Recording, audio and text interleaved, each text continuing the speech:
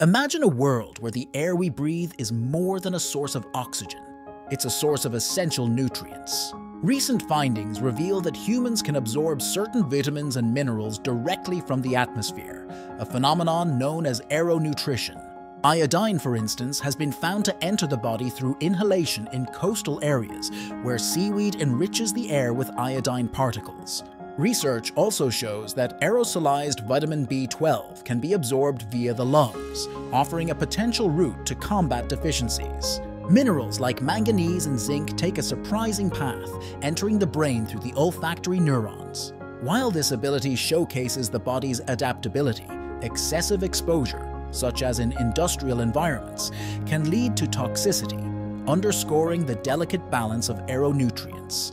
The mechanism lies in the intricate network of blood vessels in our lungs and nose, which deliver inhaled nutrients directly into the bloodstream. Though still a nascent field, aeronutrition offers fascinating implications for health, especially in nutrient-poor regions. Could the air truly nourish us? Science suggests it just might.